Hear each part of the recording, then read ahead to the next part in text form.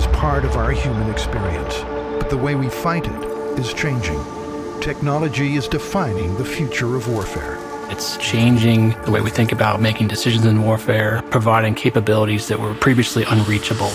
Lessons from the past inform the future. At every technological leap redraws the battle lines we once knew. Technology was once a spear. Today, it is a cyber attack. The amount of interconnected technology has fundamentally transformed the operational environment. Familiar domains grow increasingly complex, and the race to dominate the ultimate high ground has begun. In the same way we think about sea power, we need to start thinking about a strategy for space. As machines take the reins, the speed of warfare accelerates ever faster. Technology has always shaped war. Evolution has always happened in war and in society. It will continue to happen. War has always shaped humanity.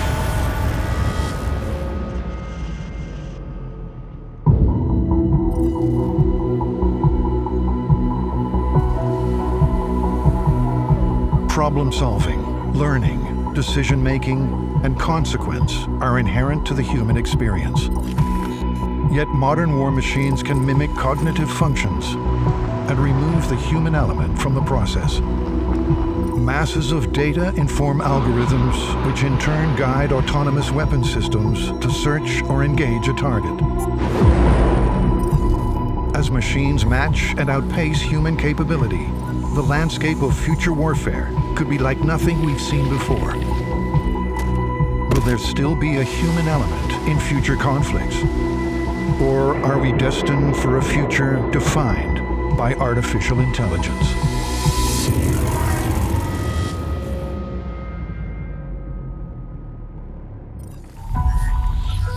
Artificial intelligence, or AI, is a branch of computer science dedicated to developing machines that mimic human cognition. Machines that learn and solve problems. AI as it exists now is really just a deep learning, pattern matching set of algorithms that allow a computer to train itself on data from the environment and then replicate that. We might think of artificial intelligence as computer chess. I believe it's absolutely crucial to find out at what level machine can copy the decisions of the human being. Robots on the factory floor, smartphones guiding navigation. Artificial intelligence systems are incorporated into our daily lives. Artificial intelligence generally relates to systems that have been described as capable of imitating intelligent human behavior, acting appropriately and with foresight in the environment, and systems capable of applying human-like reasoning. From the age of antiquity to the present, the concept of creating intelligent machines has fascinated humanity. We are living in the fourth industrial revolution, an era in which technology is advancing at an extraordinary rate, where the digital world is enmeshed with our physical and biological worlds, where science fiction informs future warfare.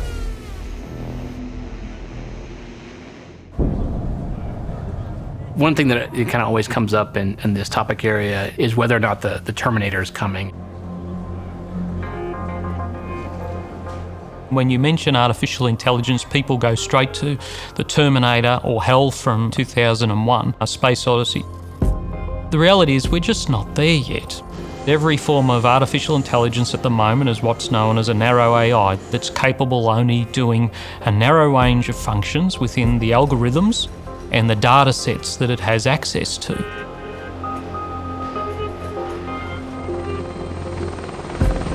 In future warfare, an experienced, battle-weary soldier with finely honed instincts will incorporate AI into combat missions, endowing AI with the same level of trust that they share with their fellow soldiers.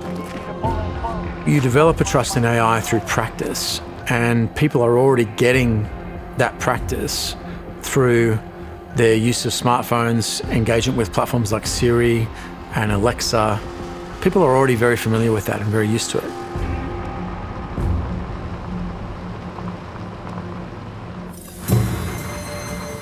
Artificial intelligence, already part of our modern life, has exploitable capabilities that militaries are leveraging in the combat zone.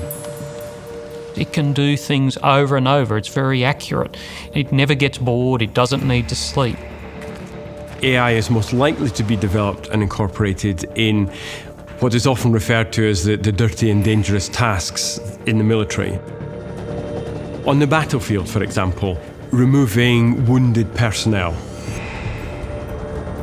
So those kind of functions that are dumb or dirty or dangerous are very, very well suited to artificial intelligence. Why take 2, 3, 4 fit and capable soldiers to carry one of their colleagues off the battlefield if that could be delegated to a robot of some kind that could pick up and carry that person away? So that leaves you with your other functioning soldiers to continue whatever attack or defense is going on. AI in many ways allows certain skills that used to be the sole domain of humans to be outsourced or taken over by robots.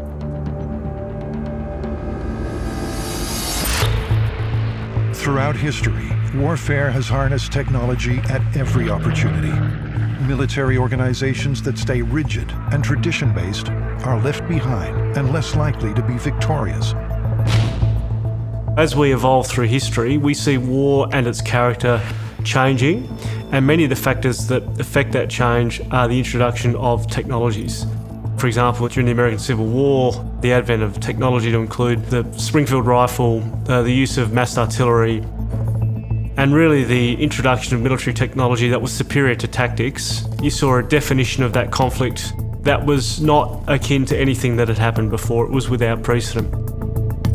In World War I, rapid developments in technology, such as the machine gun, facilitated the rise of attrition-based trench warfare, and early templates of tanks and aircraft began to reshape the battlefield. We all think about the trenches and how on the Western Front for nearly 4 years, hardly anybody moved position and lots of soldiers died. And that was the reality. But towards the end of the war, from the middle of 17 into 18, mobility started to be restored. And that was because a combination of some new technologies were invented, but also existing technologies were used in a different way. World War II was a high-tech arms race that shaped the foundations of modern warfare. Radar, jet engines, space travel. Germany even produced a remote-controlled 2,300-pound anti-ship missile, the Fritz X, considered the first precision-guided weapon and the forerunner to the anti-ship missile. Each new piece of technology creates a momentary edge. It's up to militaries to capitalize on it. And artificial intelligence is shaping up to be the key to that next big edge. In the ancient world, mythologists wrote of automated machines. But in more recent times, it was Alan Turing, an English mathematician, computer scientist, and theoretical biologist, who emerged as the father of artificial intelligence.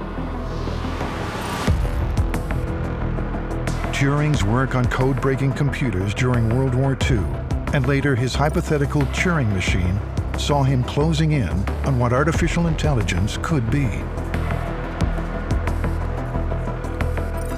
Turing's landmark paper, Computing Machinery and Intelligence, asked, can machines think?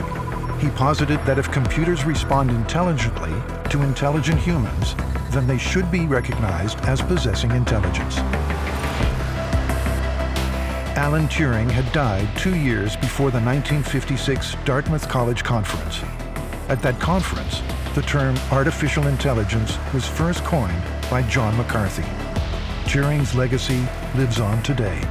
The golden age of AI research had begun. If we think about the history of the U.S. Department of Defense involvement with technological developments, we have to go back to the 1960s and 70s. The 1956 Dartmouth Conference is recognized as the beginning of the Golden Age, which continued until the mid-1970s. But midway through that era, the U.S. government was suddenly forced to recognize that computer science had to be a big part of the future. then, USSR launched the space satellite, Sputnik. That was the first space satellite. Today, a new moon is in the sky, a 23-inch metal sphere placed in orbit by a Russian rocket. The United States was very much surprised by this event. Nobody was aware that this was happening. As a response to that event, the U.S. Department of Defense stood up DARPA, Defense Advanced Research Projects Agency, with a goal to essentially make sure that we would never be again surprised by an adversary in context of technological development. I shall propose a program of action, a program that will demand the energetic support of not just the government, but every American, if we are to make it successful. DARPA invested heavily in a variety of new defense technologies. Artificial intelligence, though high on their agenda, was just one of their many pursuits. DARPA created ARPANET, and that essentially led to the creation of Internet. Other things that DARPA has been credited with is the creation of Siri digital assistant technologies. Another example is GPS. Much of the same technology used by militaries is also used in the public sector. The way that we use, say, Google Maps on a smartphone to navigate is increasingly the way that targeting decisions and intelligence decisions and command decisions are being made on the battle space. So you typically have a human and an AI or an algorithm looking at the same data and almost working side by side as they develop. But what happens when we remove the human altogether? One of the key capabilities dominating discussion around the future of AI is autonomy. Autonomy is understood as something less sophisticated than artificial intelligence. It's funny, these terms are often used synonymously, which I don't think is quite right. Artificial intelligence is kind of an umbrella term for the broad portfolio or constellation of technology and techniques that are a series of sensors and processors that take information, process it, and give a output. Autonomy is a bit more of a philosophical term or a command and control term in a sense. It's the ability to operate independent of other control or guidance. AI-enabled systems allow for autonomous capability to exist. Autonomous weapons have been around for longer than many of us may be aware. Landmines, such as those used in the Vietnam War, are an early example. A landmine is fully autonomous. You bury it in the dirt, it has no more interactions with its creator, and it will just continue to do its function, which is actually to do nothing until the moment someone steps on it. A soldier's foot treads upon the mine, and certain parameters are met.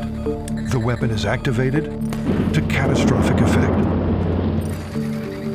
When we think about more modern and future examples of autonomous weapon systems, the current definition used in international law is a system which is capable of selecting and engaging targets without human involvement.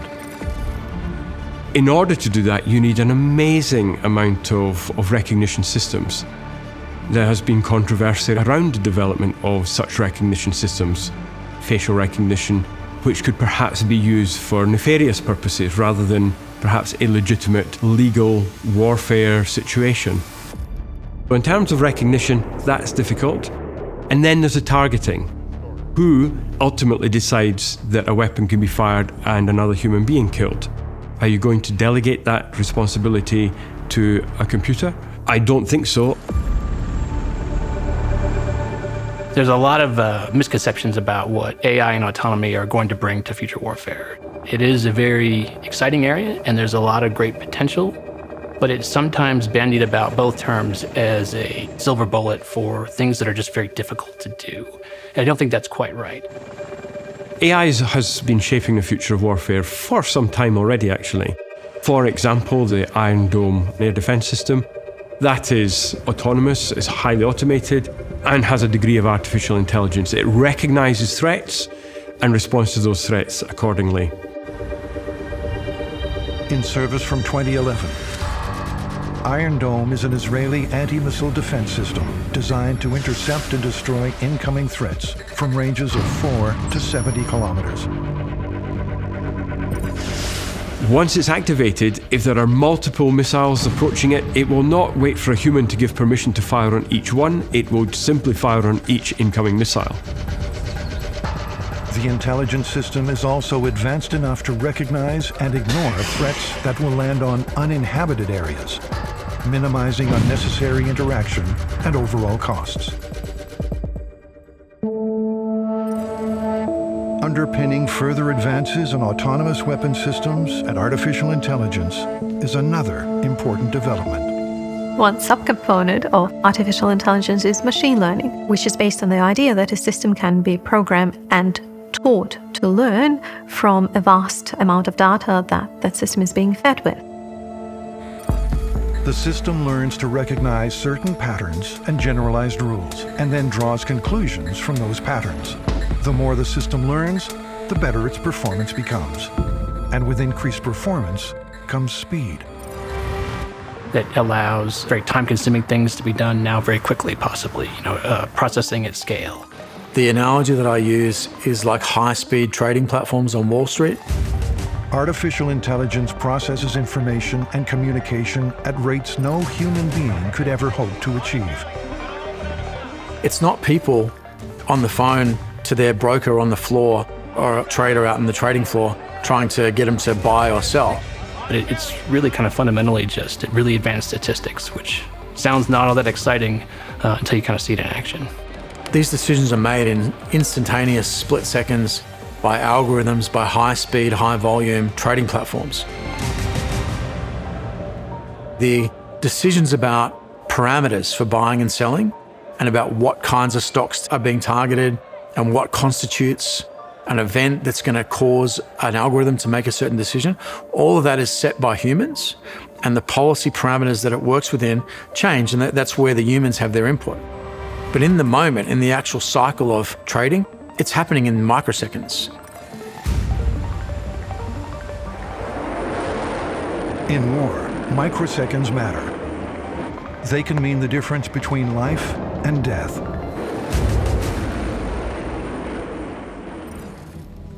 In current technology, where there are humans out of the loop, it's in things like some of the defensive technologies we use around our capital assets. So we have machine guns that fire a very, very high rate of munitions to protect against an incoming missile onto a ship. That response, given the speed of the incoming missile, is automated. So it's coming at Mach 1, and you've got 3/4 of half of 1 second to make a decision. And with artificial intelligence powering ever faster systems that outstrip the capabilities of man, how far are we willing to go when delegating decisions to machines? In terms of offensive operations and strike, if it's an algorithm versus an algorithm where we automate the strike, and it's an algorithm versus a human, that's not warfare, that's something else. And we need to understand what that is. If we go so far as to automate our offensive strike processes, it's at odds with our understanding of the definition of warfare, which is an intimate human activity, and in my mind remains the case right now. Giving full autonomy to weaponized machines is shaping up to be a defining part of the discussion around future warfare. Fully autonomous implies fully capable decision-making by a machine. So a machine will decide what it's going to do, how it's going to do it, when it's going to do it. Do you just give them complete freedom to self-learn, or do you put constraints on the self-learning? In a war capability, that is often assumed to be, well, if it's fully autonomous, it goes out and decides who to kill and who not to kill. How autonomous systems are going to make those decisions is probably the great challenge in artificial intelligence. There is still a human on the loop, but there's not a human in the loop. The policymaker, or the commander in a military sense, is going to be telling it which protocol to adopt. The air defense analogy, weapons tight, weapons hold, weapons free, they're all protocols. And the commander that says weapons free or weapons tight, they're basically putting forward a targeting policy that the system then works to.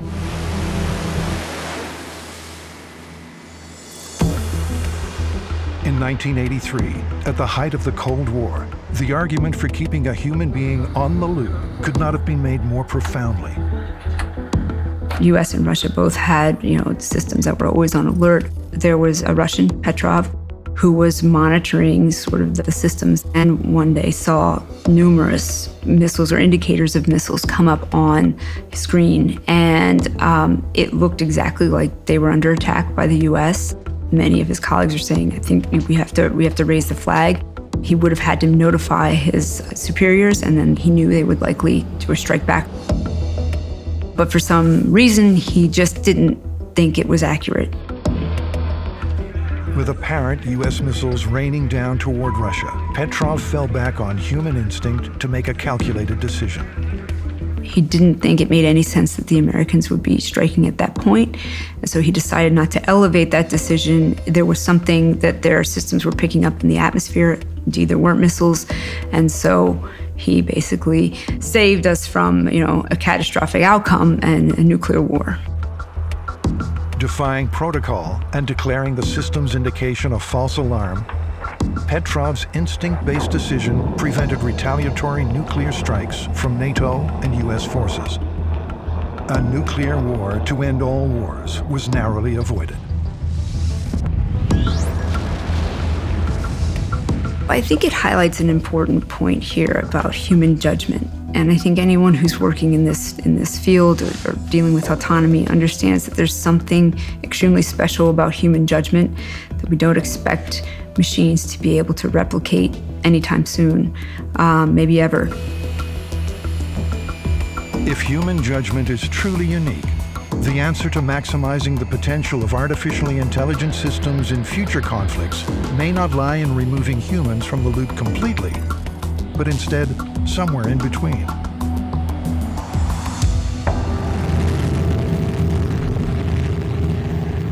The bond between human and machine has the potential to work with remarkable efficiency.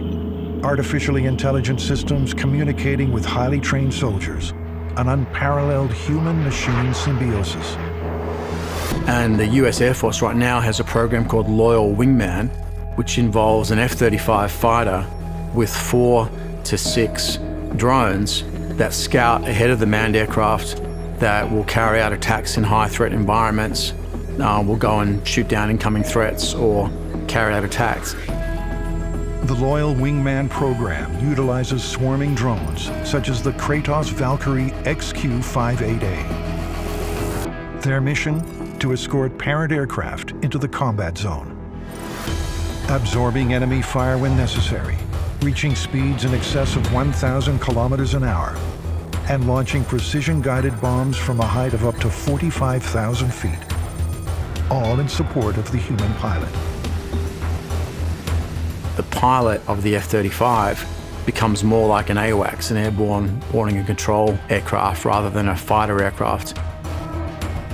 That's something that we haven't really seen before, where we're seeing a human and a machine teaming kind of shoulder to shoulder to generate a joint effect.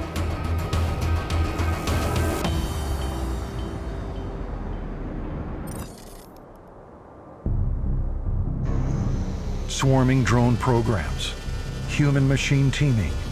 The contested space in future warfare moves toward the unmanned. DARPA's Gremlin program is partway through the development of a launch and retrieve system.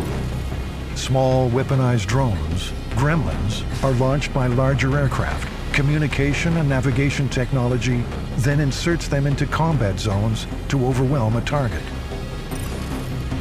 Mission completed, these reusable systems then return to an out-of-combat zone parent aircraft. But the open sky is not the only domain for drones.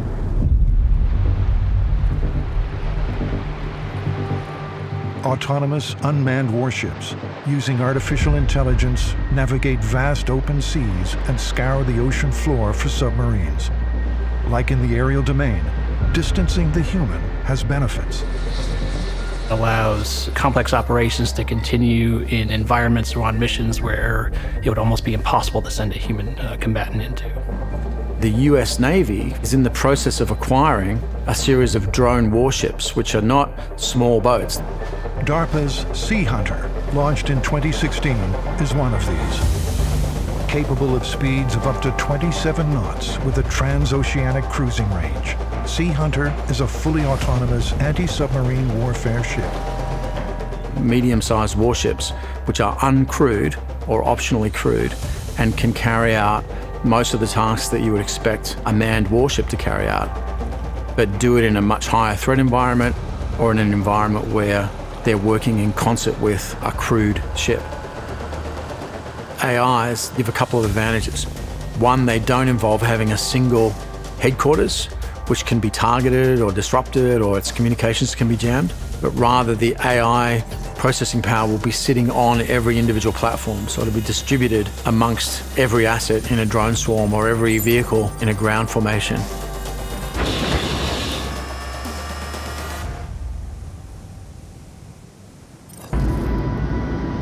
The advantages that AI presents have set the stage for a global AI arms race.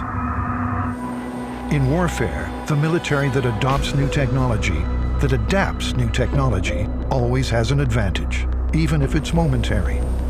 It's about 3500 BC. Some metal worker came up with the copper mace. It's, a stick with a ball of copper on the end. Not exactly what we would call high tech. The copper mace revolutionized war. Before you knew it, the people who had the copper mace at first, they went on to victory. But the people who were in their neighborhood who they were fighting, the technology quickly spread, and before you knew it, everybody had copper maces. In future conflicts, artificial intelligence is the copper mace, the key to the next revolution.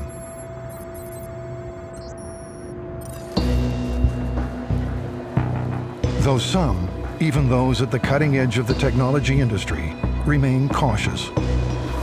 Elon Musk, for example, has been one of the vocal advocates warning of the danger of AI-enhanced robots defeating the human kind. He also stated that if one group or a small company of people will be capable of, at some point, developing a general AI, they will be the one to govern the rest of the world. In 2020, the US released their Department of Defense budget proposal. In it, they requested close to $1 billion to fund artificial intelligence and machine learning, as well as almost $4 billion to fund unmanned and autonomous projects. As militaries around the world hone in on the potential of artificial intelligence, visions of a first wave of robotic combatants being sent across a kill zone, or many small killer drones swarming a target, come to mind. But that is not the immediate future of warfare. And to a non-educated or a non-professional person looking at a future military in, say, 2030, it may not look superficially that much different from what we see now, but it may have precision and firepower and surveillance reach and processing speed and cyberkinetic capabilities that you would only dream of now. It'll require a different rethink on how we fight, with perhaps additional new technologies at the periphery. But the sunk cost in what we already have is not going to go away for 50 years. So we're going to have to learn how to play with what we already have. The fusion of intelligence and information with opportunity through a machine that can understand and process information at a rate far quicker than humans will be decisive in achieving military advantage in the next big war.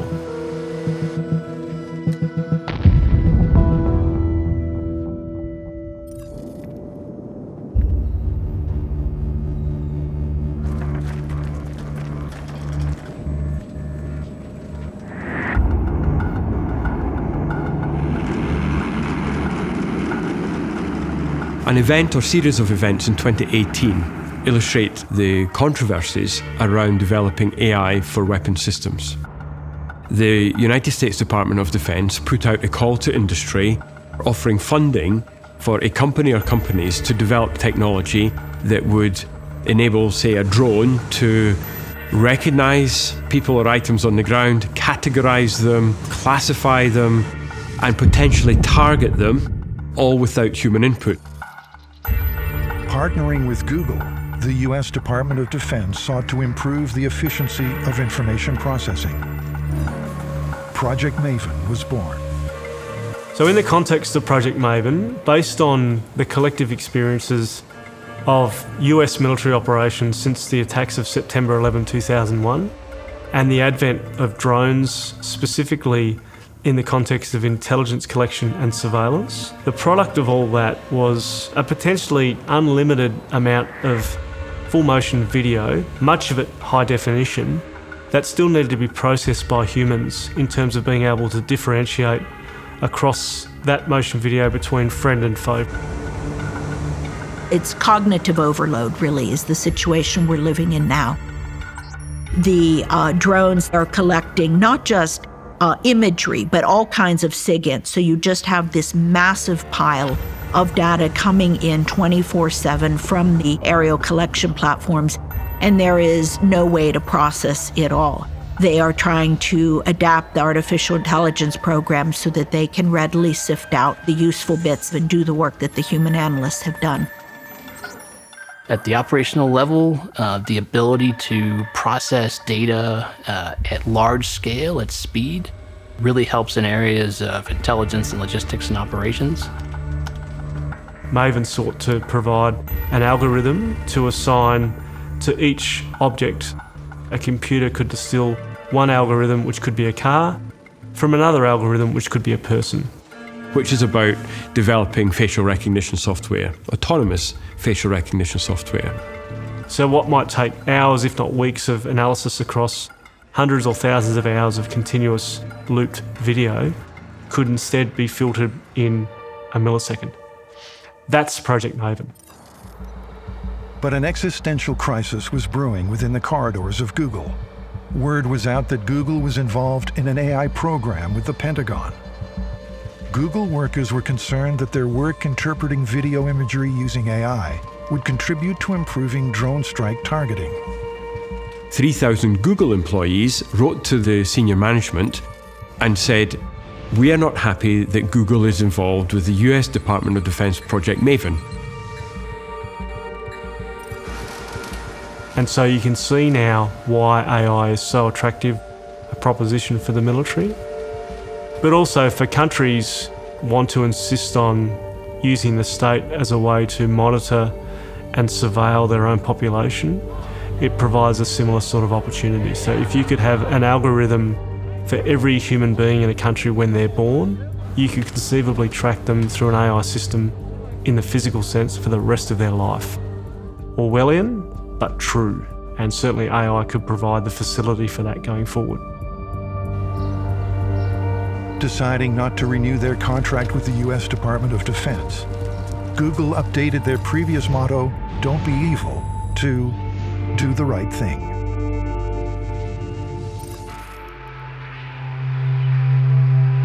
Before Project Maven, and before drones scoured the ground below for intelligence, it was the aircraft of the First World War that were initially used for reconnaissance missions. Flying over combat zones, photographing their enemy's position, and mapping the zigzag of trenches below.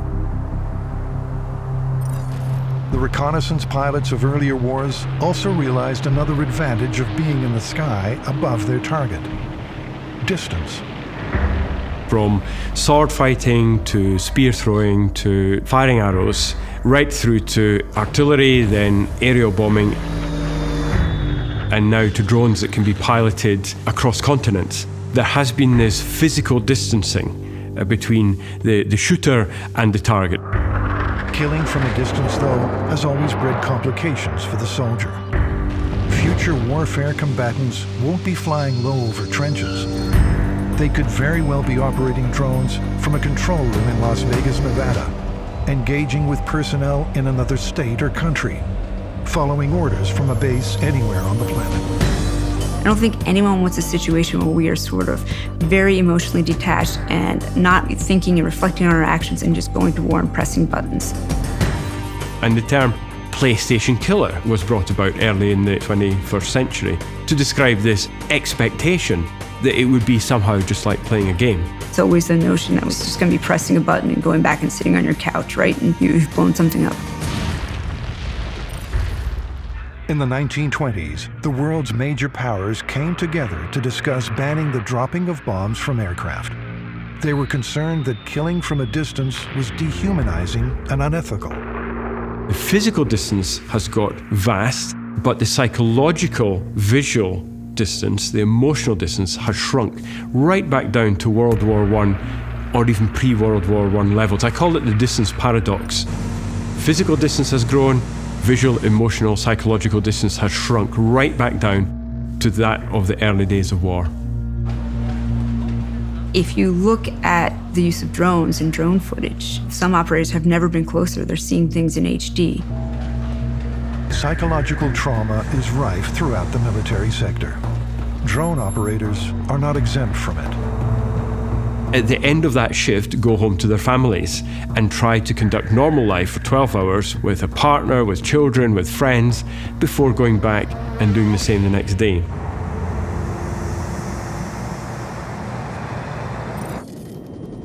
In future conflicts, artificial intelligence might provide an opportunity for human emotion to be taken out of a kill equation if authority to make that kill was delegated to a machine.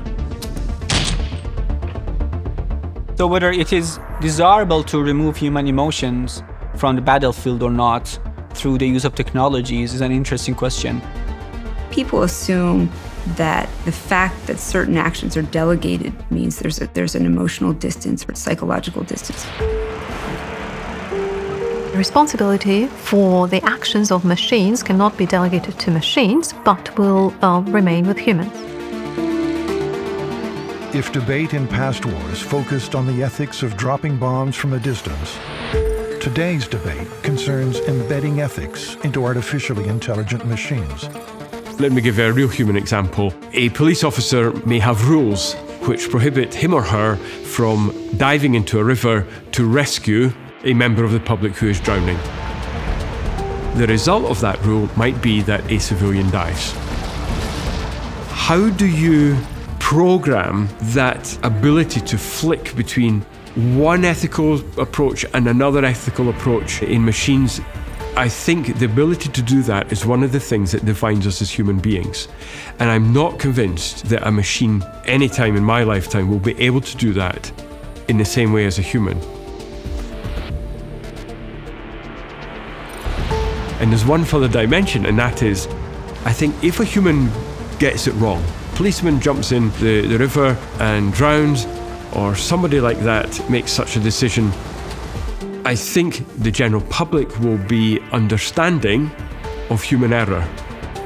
But if a computer is making a decision which costs a human life, even if a human would make exactly the same decision and cost the exact same human life, I suspect culturally, part of being human is we will accept the human error before we will accept the robot error.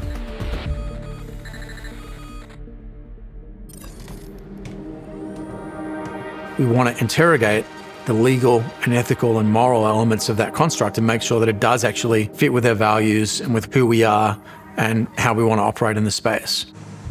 When autonomous systems act and maybe target whether civilians or combatants, who is responsible for the consequences, whether positive or negative consequences?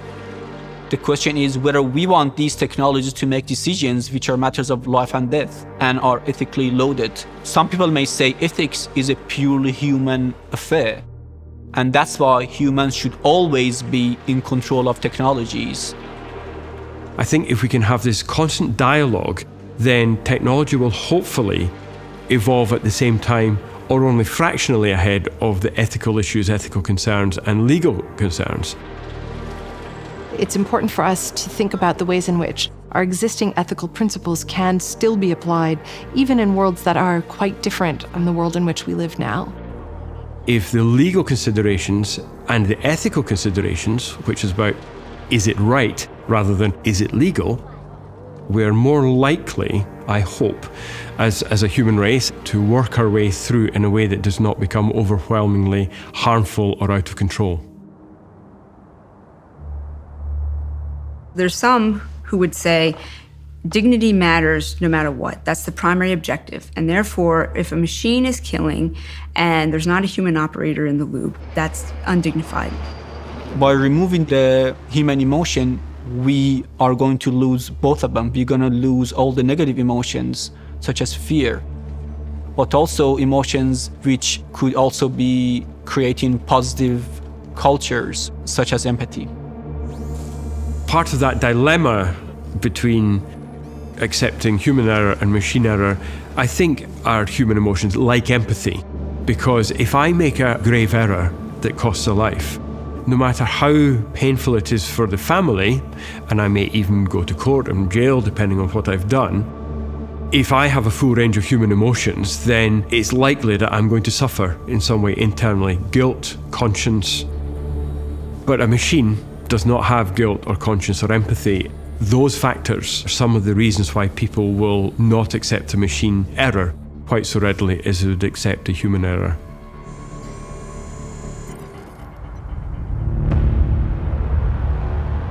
The fear that artificially intelligent, weaponized machines, robots, will rise up and take over is as palpable today as it was in the age of antiquity. When Greek mythology told of the bronze automaton, Telos, created by Greek gods to protect a Cretan princess. Science fiction and popular culture has influenced discussions around AI and particularly drones for at least the better part of a decade that I've been personally involved in public debate around this. And early on in the debate, some years ago, the accusations were, well, drones, they're just one step to these automatic killing machines, and people who've seen science fiction films like The Terminator or other early films like that have argued that it is inevitable that machines will take control of themselves, they'll have no regard for human life, and they will just be on the run, on the loose, causing devastation. It's funny in a way, we don't have many actual fielded systems to point to, or the ones that we do, the implementation of autonomy is not readily visible, or it's not all that exciting. So the reference set that people pull from is what they see on TV or in the movies. And that can be scary and exciting, but it's really often unfounded.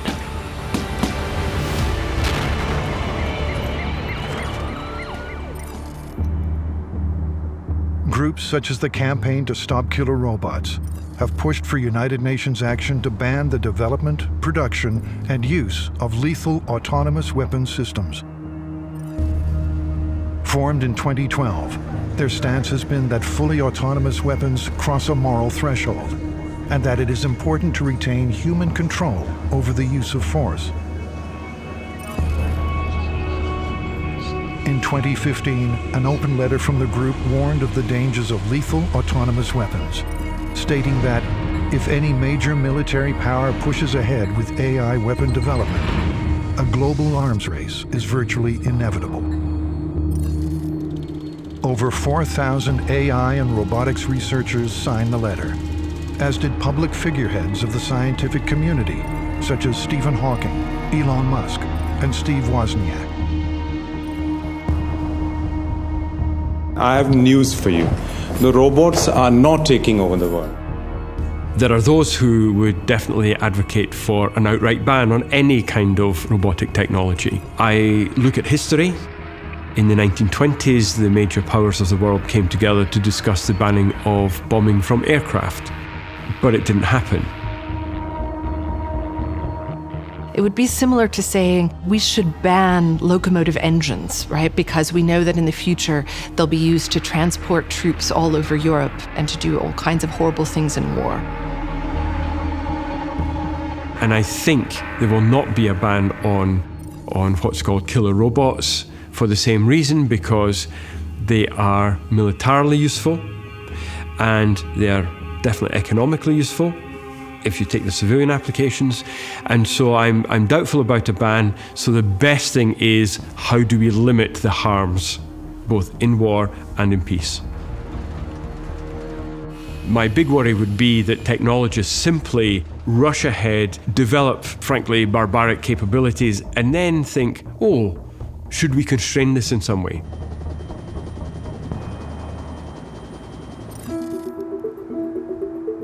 It's hard. Testing and evaluate these systems are challenging. So I don't think we'd want to use a system that we couldn't evaluate to some level of confidence. And then there's the notion of trust that to me is one that's more psychological or emotional. We trust the adoption of these systems into our lives, or we have operators who trust that they're going to develop relationships. If you look at the human-machine teaming, how that relationship develops, it's about trust, about like, I believe this system's going to behave the way it did in the previous times I interacted with it. In a military context, artificial intelligence is all about controlled precision, the antithesis of robots going rogue. But in reality, you want to maintain control, and commanders have no interest really in losing control of how they conduct operations. That's a big misconception, that AI is about losing control. I think you can have autonomy in a system that actually is not about you losing control, but actually maintaining more control maybe. Militaries have a term called command and control, and that's literally what it is. It is the attempt to control complexity, to control violence, to achieve an end. In many ways, one of the ironies of this larger debate is an assumption by various campaigns or groups that want to ban AI-enabled weapon systems. They have this ingrained assumption that militaries want to have an uncontrollable capability, which really just doesn't make any sense to folks who actually work with the military. There's a desire and a strong push to maintain effective control, because that's how you achieve your political ends.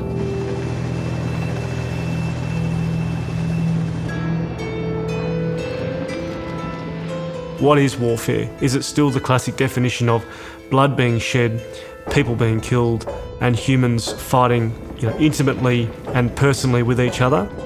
Or is it a more broader understanding of the use of autonomous systems fighting in what I would call a robotics engagement zone?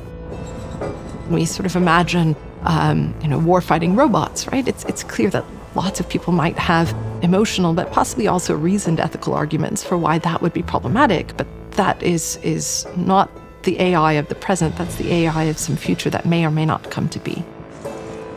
In terms of where war is headed in the future, certain things will remain the same. People will still be central in war, but there will be more technology. Artificial intelligence is coming, but I don't see it as a silver bullet. It's not the panacea.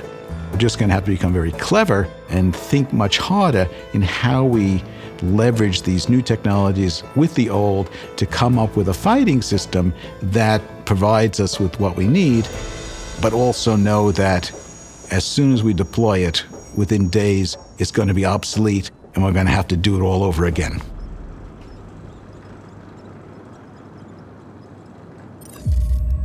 Artificial intelligence is part of the emerging revolutionary technologies that are transforming future warfare. That transformation will be profound. The character of war forever altered. The fourth industrial revolution really is the hyper-connectivity that is being fostered through society, through commerce, through military institutions. Disruptive technologies, whether it's artificial intelligence, robotics, Generation 2 space-based capabilities, material sciences, synthetic technologies, are very much changing not just the nature of national security activities and military operations, but they're changing the globe. Just as we saw in the first industrial revolution where steam changed the world, these technologies literally are changing the world around us, and they're changing the world at a pace that we have not seen for a very long time. Change is coming. It will be driven by artificial intelligence. It is up to humanity to keep pace with it, so that together we decide our future. The big challenge and the big lesson is, if there is to be more technology, if there's to be more artificial intelligence, that we need to keep the human in there somewhere, because without the human in war, it truly becomes inhuman. And that is a future that we should all want to avoid.